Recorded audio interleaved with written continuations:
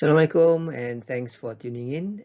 Today I thought I would like to share with you a little bit on attention management.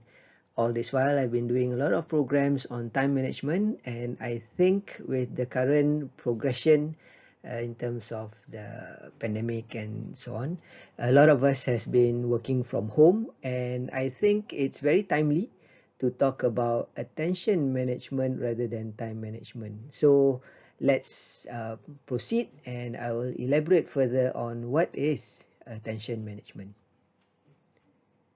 To put it in simple words, attention management is the practice of controlling distractions. Now, we have two things here: interruption, things that's coming from the outside, that is sometimes we cannot control.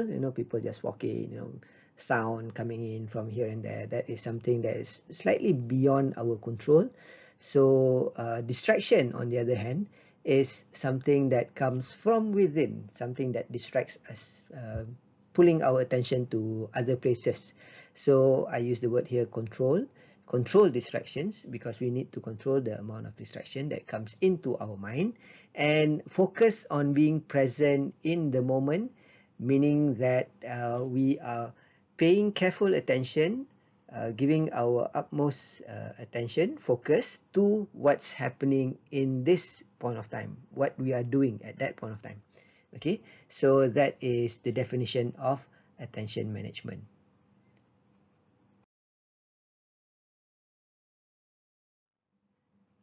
How is attention management different from time management? Now, basically, it's similar in terms of concept to a certain extent, but time management is basically focusing on engaging, or basically focusing on how we utilize the time rather than engaging in what we do.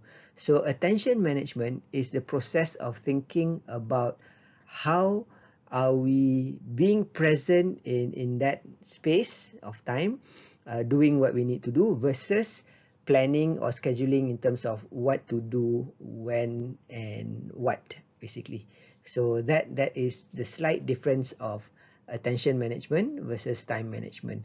Attention management, again, is how are we engaging in what we do, whether we're giving it full attention, or are we just doing it and passing time without really putting any much focus on it, versus time management, where we focus on the scheduling part, where do we do what. Okay. In terms of attention management, slightly different from time management, where time management usually we talk about urgency and level of importance. For attention management, we shift the axis to two things. Number one is control.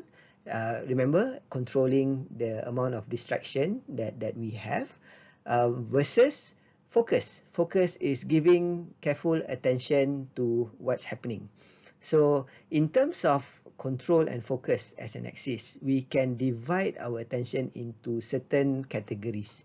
The first category, let's talk about low focus and low control. Basically, we have no control over what's happening in terms of how we get distracted, and we are not really focused on anything.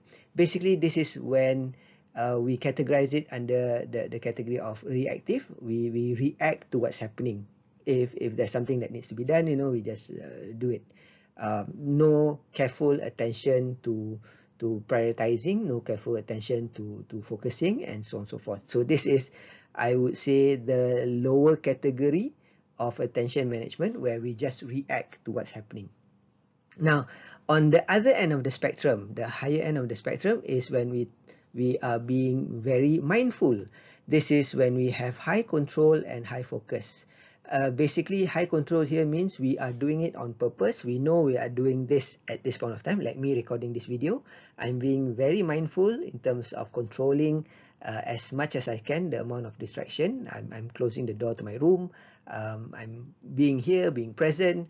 I'm focusing on what I'm doing. I'm not looking at my phone, and so on and so forth. So that is mindful. The extreme end of the spectrum in relation to reactive. Now, as we go through being mindful, sometimes as we get into the momentum of doing the task, doing the work, we tend to go into what I normally say as the autopilot mode. The autopilot is basically when you are in the flow, you are not really putting much effort in controlling the distraction because you're so into it. You're just focused, you're just moving forward and getting lost in time, basically doing the task itself. So this is flow. When you enter the category of flow, your control level drops, but your attention, your focus remains high. Now, on the other hand, this may sound a bit negative, but basically it's really necessary where we have control in terms of we are consciously putting away the distraction, but our attention is not given to any particular focus. We are not thinking about something in specific. So what's happening here is we are allowing our mind to drift.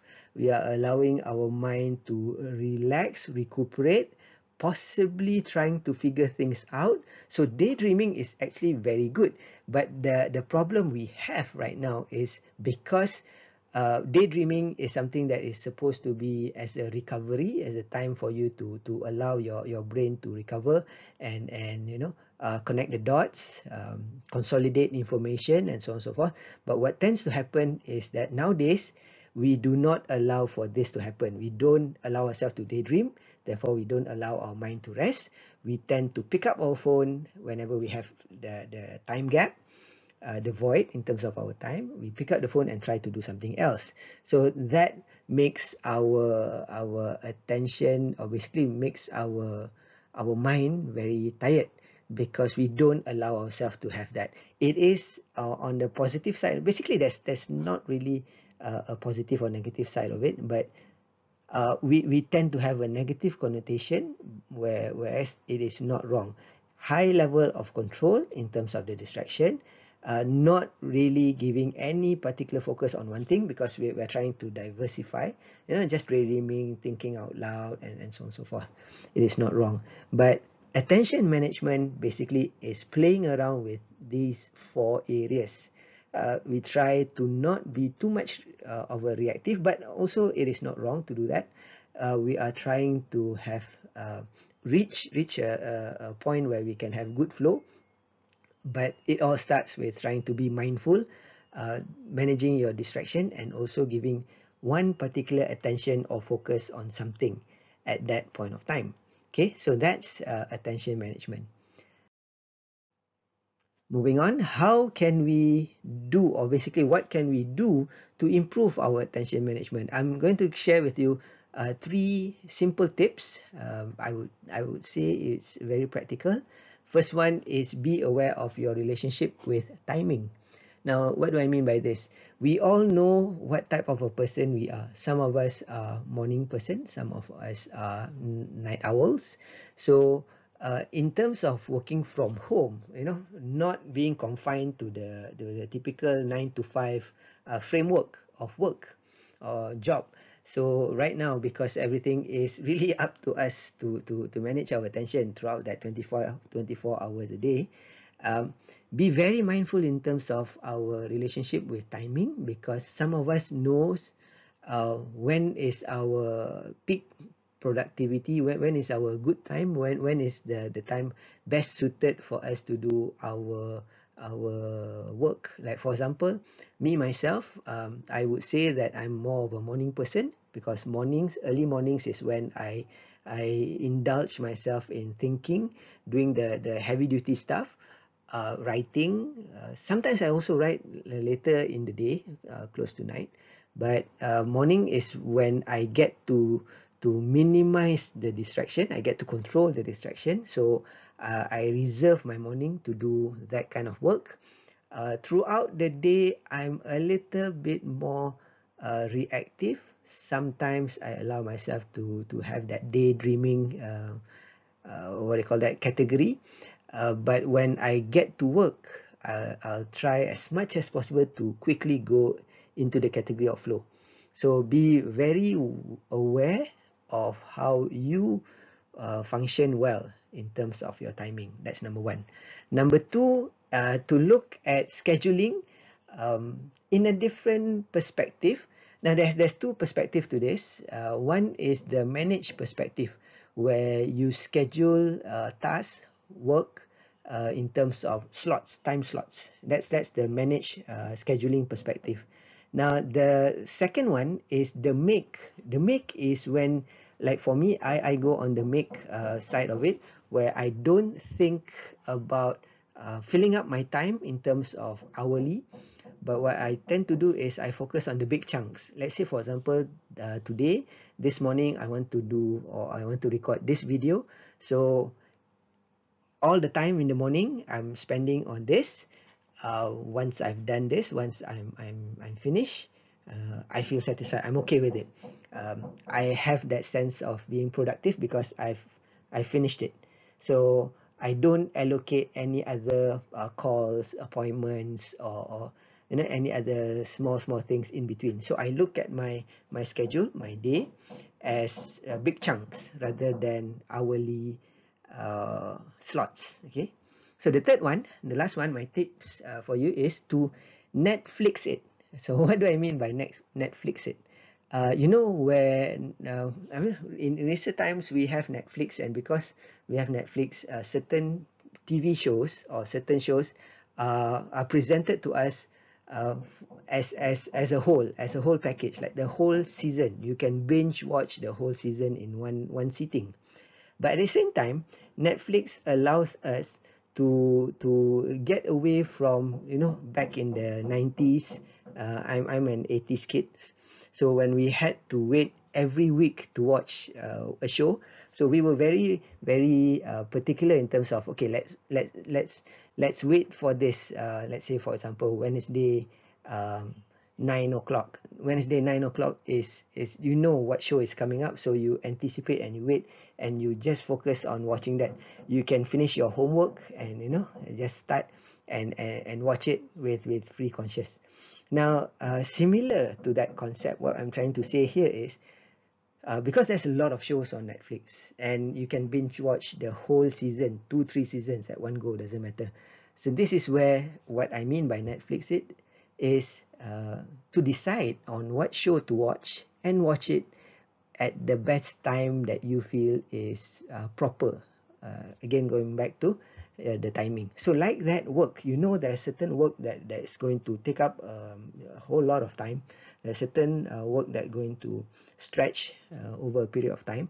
So consider it like a Netflix. Know what you want to do and know what you want to do very precisely, very quickly. Basically similar to goal setting. You focus on it, get it done, and progress accordingly. So rather than reactive, just switching on the TV and flicking through, seeing what's on and just watch what's available. So you know what you want to watch, you watch it. Either you want to watch it one episode, or you want to allocate the rest of the day, like I mentioned, manage or make, and just watch what you intend to watch. Focus on that. So Netflix it. That's my concept. All right. So basically, that's my sharing for this video. So that's my take on attention management. Hope this video you find it useful, and maybe something to consider, focusing on moving forward with the pandemic situation, where I don't think working from home will go away anytime soon. So maybe rather than just keep on focusing on time management, we shift towards attention management. All right. So thank you for tuning in. Thank you for watching this video on my sharing. Assalamualaikum warahmatullahi wabarakatuh. Stay safe.